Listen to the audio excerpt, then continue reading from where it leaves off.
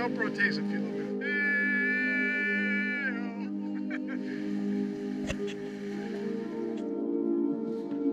Dominique Serafini, the world-renowned artist of Jacques Cousteau, works on a book for children to educate them on lionfish.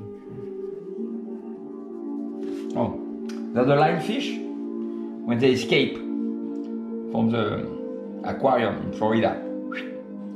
And after that, right, they come everywhere. And as a story with this reef fishes,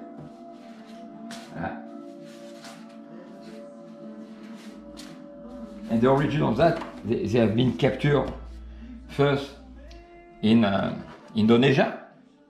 They are sold to company who sell that to the aquarium in Florida, and they have been transported from here to Florida, from Florida all around the Caribbean, and that's the problem. They are so clever that even when we go very deep, like with a sub at 100 meters, you have a lot of lionfish. Yeah. Okay, that's a little story. Okay. All right, well. Dominique was hired aboard the Calypso in 1981 with the goal to create children's books to inspire them about the sea. The comic book series, known in French as Bande Dessinée, told of the adventures of the Cousteau team. You must have some questions. After all, you are an explorer, aren't you? How did Dominique come to have such a fantastic life? What other amazing things has he done? I mean, you can't possibly think life ended after the Calypso. How do we come to meet Dominique? Welp, pull up your dive bag and let me tell you a story. Like many of you, my diving obsession was sparked by watching one of Jacques Cousteau's epic films on the television series The Undersea World of Jacques Cousteau. Cousteau was a master storyteller and for his time had more toys than anyone that we had ever seen. He had a submarine that looked like a flying saucer. He saw amazing creatures. His dive team wore space-age dive suits. He had a helicopter. And he traveled to places we could only dream of. I used to know the names of all the crew members of the Calypso and hoped that someday I might meet one of them.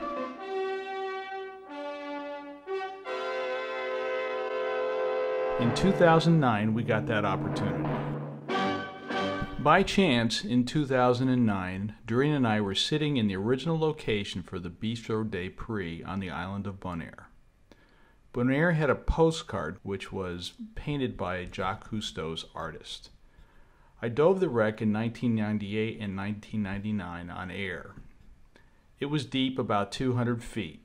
The ship, called the Bond and affectionately labeled the Windjammer, was a clipper ship that sank off Bonaire in 1912. She was an amazing ship and a fabulous wreck. I saw a painting on the wall similar to this one of what looked like the stern of the Windjammer wreck. I asked the owner, Patrice Renou, about the painting and stated that it looks like the same style as the ghost wreck of Bonaire postcard painted by one of Jacques Cousteau's divers. Patrice said, "Yes, Dominique. He's next door. Do you want to meet him?" In total disbelief and a bit of a loss for words, I managed to say yes. He walked outside and in came this person about 5'6" tall. I introduced myself and asked if that is the Windjammer. He responded by saying in a very French accent, "How you know Windjammer?" I told him that I dove it in 1998 and 1999. After being quizzed on my diving abilities, asked me, "Would you like to go diving with me?" I did all I could do to not kneel on the floor and start praying to Allah. I said yes. The next day I met Dominique and his son Enzo. We went out to the Oasis, Dominique's Amel cruiser, picked up their gear, and I drove us out to the Lac Cai Inlet. Dominique described an incredible dive including a tarpon pool. He then mentioned using the strong waves to help push us back in against the strong current going out. we eventually reached the entrance to Lac Cai. It has changed a bit since 2009. Here, Doreen and our friend Mike Hudson sit on the park benches that sat on the point. The benches have since been washed away by the sea. Yet the memories of our dive, like today's shoreline, are as vivid as the day we made it. Hey guys, this is Rich. This is the Cai Inlet in Bonaire. It's a beautiful sunny day, just like it was back in 2009 when we came here in April. The difference was we had 1 to 2 meter waves and the winds were a lot stronger. So we go out, we get into the channel, and everything is what he said. We went out, we saw the tarpon, we went shooting out over the wall, we went down to 20 meters, and it was a beautiful dive. We saw an enormous loggerhead turtle swim by us in the center of the channel. And then at 20 meters, we had 6 spotted eagle rays swim right between the middle of us. But then on the way back, we came up to the center of the channel, and Dominic puts his hand on a rock in the center of the channel, and he points with a big grin on his face. And it was only then that I realized he had these really long freediving fins, which gave him a lot more power, and I had split fins. I said, this is going to be interesting. So anyways, he and Enzo, they come up out in front, and it's not long before they leave me behind, and I'm swimming up the center of the channel and waiting for that big wave to give me a push, and then I dig my hands into the bottom and it pulls me back, and then I wait for the next wave again, and then I start kicking like crazy. So this went on for 20 meters or so, and I was getting tired. And I thought to myself, I said, you know, this is really stupid. So I said, I'm going to make my way to the side of the channel. So I started working my way over to the side, and the current gets a little bit lower, and I managed to get up into shallower water, maybe about 5 meters, and I poked my head out of the water, and I can see these park benches on the side. I said, okay, so I managed to get my way in. I collapse on the sand, take off my weight belt, and I start looking for Dominique and Enzo. And down the shore over here, the two of them are laying on the shore. They're also tired, and they got their hands over their heads. They're looking out, looking for me to see where I was. And I give them this faint wave and said, hey, and they look over and they start breaking out into laughter. And we're getting our stuff in the car, and he says, okay, Rich, you can dive with me again. So it was clear I passed the Calypso test for scuba diving, and we've been friends ever since. When you become friends, you realize that the person you thought you knew has had life challenges just like you, and they become real people. So much so that you find you had similar reasons for getting into diving. In our case, we both saw a Jacques Cousteau production. Dominique Serafini was born in Paris on May 7, 1946, 7 months after the end of World War II. The Nuremberg trials were in full swing in a country working to heal itself from the ravages of war. Parisian families had it very hard. With industry and housing destroyed, Paris needed to be rebuilt. Food was rationed. Dominic used to bring home a roll of bread from school for the family, and that was expected to last them an entire week. Yet people made the best of what they had, worked hard, and had a simple life, seldom venturing far from the block they lived on, and relished in social gatherings. Dominic's family had no refrigerator, and so food was always bought fresh daily from the small store just near their home. With no television or social media, like most Parisians, life experiences were limited to the area 1 block from his house, which was near Notre Dame, a place of extreme beauty, inspiration, and social interaction. To make ends meet, his parents worked a lot, necessitating Dominique to be more self-reliant. To fill the time and fuel his imagination, he started to learn how to draw, and at a very young age, and in fact, chart his own course in life. School did not interest Dominic, but he had an affinity for drawing and painting.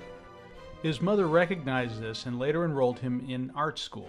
From 1966 to 1968, Dominique Serafini studied painting at the École Nationale Supérieure des Beaux-Arts in Paris. Dominic's talents were quickly recognized, and he knew he had a future as an artist. Like many divers, something we see or experience sparks our interest, setting us on a path one might not expect. In 1956, Le Monde du Silence, The Silent World, came out, and Dominique rushed to see it. Dominique was 10 at the time. The Silent World was the first underwater color film presented in Paris on the big screen in 1956. The impact on Dominique was so deep, he knew this is what he needed to do. Dominique found out Jacques Cousteau was speaking at the Oceanographic Institute in Paris. Dominique wanted to meet Cousteau and present a vision he had to use his artistic talent with Cousteau's exploration of the sea. Dominique was 16. For most people, just walking through the front door is intimidating with its enormous octopus standing guard over the entrance. He then entered the ornate lecture hall befitting royalty. Every wall was decorated with paintings of men and the sea. At the center stood the greatest underwater explorer of his time. Most people would have turned and ran, but not Dominique. He was on a mission. At the end of the lecture, Dominique snuck into the private salon to propose his idea to create a comic book series for children about the adventures of the Calypso. At the time, another member of the Calypso team said he wanted to do it, and Cousteau told Dominique to keep working at it. Indeed, he must have saw something in Dominique, as the two stayed in contact. Over the next 20 years, Dominique's recognition as an illustrator grew. In 1977, Dominique illustrated one of the most read scuba training books in Europe. He also illustrated this famous 1980 spearfishing book. Here he is with Jean-Baptiste Escalapes, the world champion, in Peru in 1976. In 1980, Dominique was living in Martinique. He was in the middle of a divorce with almost no money. Like a shining beacon, the Calypso arrived in the harbor. Captain Cousteau had flown in by plane. By chance, Dominique was asked by a friend to be part of the airport greeting party. As he exited the plane, Cousteau saw him at the end of the line and went straight to Dominique. He said he heard Dominique was here, reminded him of that comic book series, and asked him to be an art director for his Aquanaut team. You can see Dominique featured in a number of Cousteau films. In this 1989 film, Borneo, the Ghost of the Sea Turtle, Dominique is seen sketching sea turtle skeletons in a cave where turtles could not find their way out and died on Saipadan Island. A child fans through a number of magazines with Dominique's work. Oh, que le monde est grand à la clarté des lampes, aux yeux du souvenir, que le monde est petit. Mais nous ne sommes plus au temps du poète, et pendant ce voyage, Serafini, notre illustrateur, rêvait que tu redécouvres le monde avec moi. Like an apparition, Dominique glides silently into the cave and begins to draw.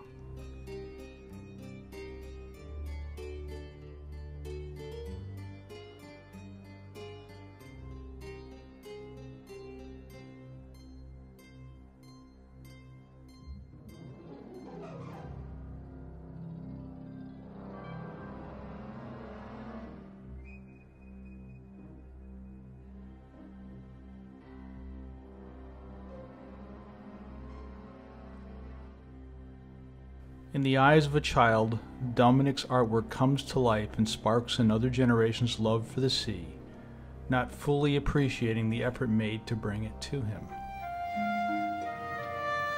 For a time, art supplants science on Alcyone.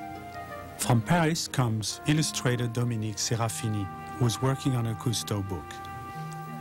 To portray white sharks as accurately as possible, he carries pencil and plastic sketch pad into the sea. The team helps turn ocean to art studio. And Serafini's first model arrives with an unsettling eagerness to pose.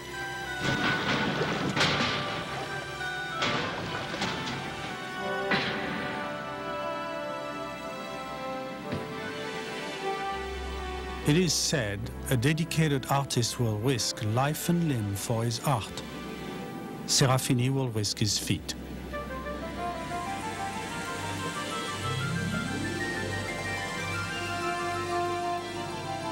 in a zone where hunger is pervasive, the roles are reversed. The artist becomes an object of close study by his subject.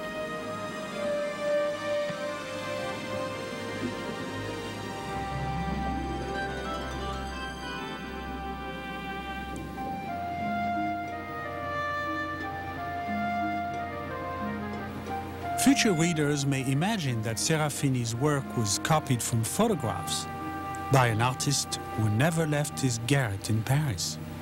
Dominique's perseverance and talent got him his dream. Dominique would spend 4 tours with the Calypso team, and his original art was honored by the Louvre. After his tours with the Calypso team, Dominique would sail around the world on the catamaran Blue Manta, stopping to draw and paint as the inspiration hit.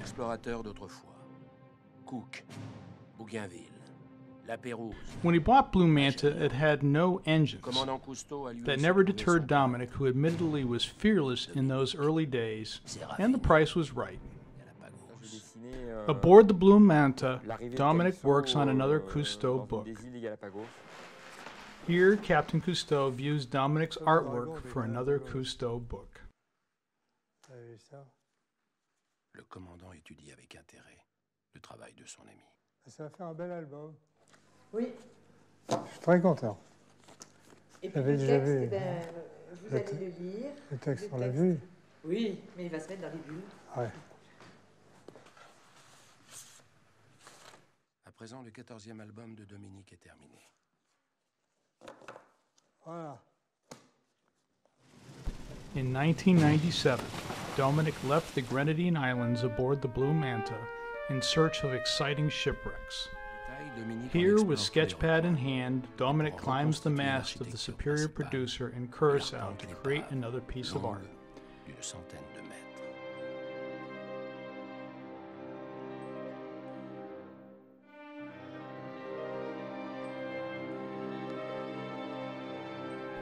He sailed west along the coast of Venezuela, passing Tortuga, Blanquilla, Margarita, and Las Aves. His heading was Bonaire. We had heard of a magical virgin sailing wreck sitting just off the island. Dominique's motivation was Michael Crichton's book, Travels. And then suddenly my entire field of vision was filled with this flat, rusted metal. I was staring at a vast wall of steel. The wreck. I recall when I first came to Bonaire, nobody would talk about this wreck, which the island called the Windjammer. Dominique had a similar challenge finding its location. He asked Captain Don Stewart, the recognized creator of scuba diving on Bonaire and who would be a longtime friend, about where the wreck was. He shouted it was too deep. Undeterred, he reached out to Bart Snelder. Bart, a young dive instructor at the time, quizzed him on his diving ability and experience and agreed to take him. They are friends to this day. Also around this time, Dominique met his life partner, Cathy Salisbury. Cathy owned a newspaper in Canada and loved diving and underwater photography. They were an instant match. Cathy was considering heading up a newspaper in London, but Dominique convinced her to stay with him. Their life experiences have been those of constant adventure. Together, Cathy and Dominique made this early video of the Windjammer, whose actual name is Marie Bond.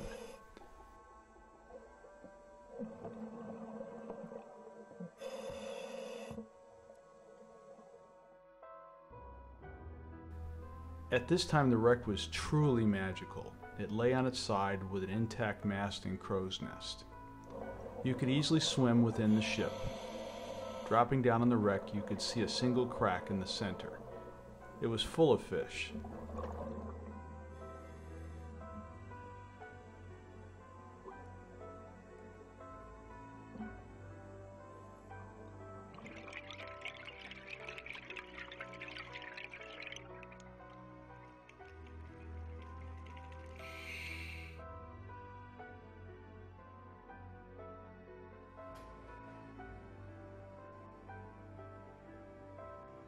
The wreck is deep, and it did claim a dear friend, Maurice Coutts, who worked at Princeton. Maurice died of a heart attack while diving it with Dominique. Lester Diamond also died on the wreck in 2005. Today, you are required to have a technical diving certification to dive it. Dominique made this sketch of the Maribon while performing 50 dives on the wreck. This original painting was made from the drawing. We have a copy of it in our Bonaire home, as it is made around the time I dove it with Chip Coy in 1998 and 1999. Dominique and Cathy went on multiple diving adventures, researching, photographing, and painting many of the beautiful shipwrecks in Aruba, Bonaire, Curacao, and Les Aves, and in 2002 published the book Dreamwrecks. In the preface, written by Jean-Michel Cousteau, he mentions the time Dominique's feet were tickled in that shark cage off Australia, with his hands reaching for the surface in apprehension. The same year Dreamwrecks was published, Barry Clifford published the book The Lost Fleet. It talks about a famous piece of history wherein the French fleet ran their entire armada on Les Aves January 2nd, 1678. Along with the armada, numerous privateers' ships were also destroyed. Along with the fleet, the French's power in the Caribbean was destroyed. With the help of a lost map drawn by the French fleet captain, Barry and his team located the site of the disaster. These pictures, taken by Dominique and Cathy about the same time, shows the extent of the wreck. The book was quite an amazing piece of work, and it got the attention of John Wesley Chisholm, a producer from Arcadia Entertainment, who approached Cathy about making a Canadian television series called Dreamwrecks. Off the coast of Grand Cayman Island, a dark outline hangs precariously over an undersea cliff. It'll take some high-tech tools and precision planning to reach. The Dreamwrecks television series is meant to be high energy, and we often chuckle about the James Bond type music at the lead-in of every episode. Rotted away long ago, but not all. Intact, upright, hauntingly beautiful. These are Dreamwrecks. Meet photographer Cathy Salisbury. She's made it her life mission to capture the most spectacular wrecks in the world. She's assembled an all-star cast of divers who are ready for anything. Daring descents, undersea mysteries, and unpredictable creatures. The drama in some of the episodes seems a bit exaggerated, but then you get one like that of the Carrie Lee off Grand Cayman Island. It is in fact very deep and quite dangerous to be diving on air. A lot was risked to bring this to the Canadian audience. At the time of this production, many of the episodes can be seen on Amazon Prime.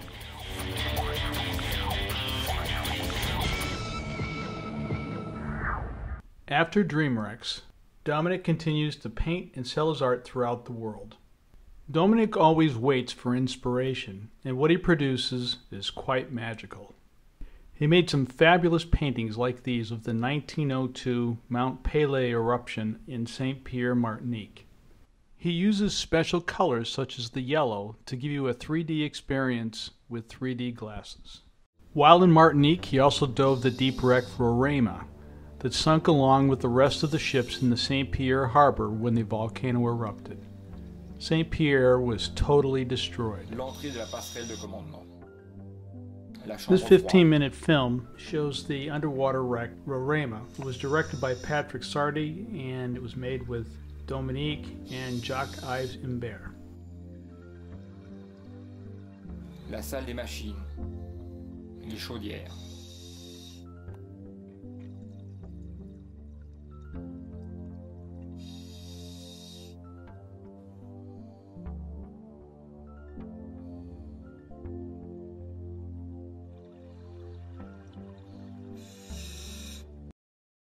This is Dominique with Cousteau on a safety stop above the Roraima, sketchpad in hand, of course.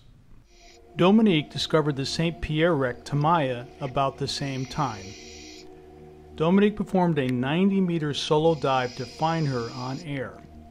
He describes the wreck as just like the Windjammer.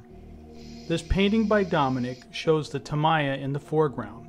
Behind it is the Roraima, and then behind that, the other wrecks in Saint Pierre. This was the last extremely deep dive Dominique made. Dominique created this book of the eruption which signaled the end for all the ships in the harbor. Dominique is definitely a creature of habit. This is Dominique with some of the tools of his trade in Canada. He has had the same painter's palette for decades. In fact, when Dominique started painting, his mother made sure he had the best brushes she could find. He has most of the same brushes he had when he was a teenager in Paris. And nothing escapes Dominique's brush. This inflatable rib used to be gray. He even paints his tools. Here, Dominique proudly displays his yellow vice grips. Dominique is also an environmentalist. Here he poses with a member of the Sea Shepherd. Dominique also made a comic book for Paul Watson about their efforts to protect whales. He also made the book The Orcas, The Spirits of the Sea for Jean-Michel Cousteau, and The Plastic Monster for Expedition 7th Continent in 2016 to make people aware of the growing plastic problem. These are some old photos of Dominique and Cathy that they were kind enough to share with us. Here he is at the helm on the Calypso. Here he is with Albert Falco, the captain of the Calypso. I asked Dominique where they found silver wetsuits. He said, "Simple, we paint them every day." This is another picture later in life with Falco, Cathy, and Dennis Martin Laval, Calypso doctor of the silent world. Dominique made this amazing piece for the Bonaire Mangrove Center. This is Dominique in 3D glasses with his painting of the Bianca Sea at the Grenada National Museum. Dominique continues his work to this day. These are 3 paintings Dominique is actively working on in Bonaire.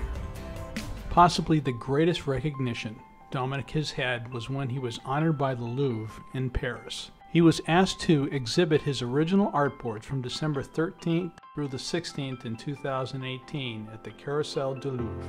He was billed as the well-known diver's artist of the Adventures of the Cousteau team. Now you know why. These are images of the original art shown at the Louvre. The detail is incredible.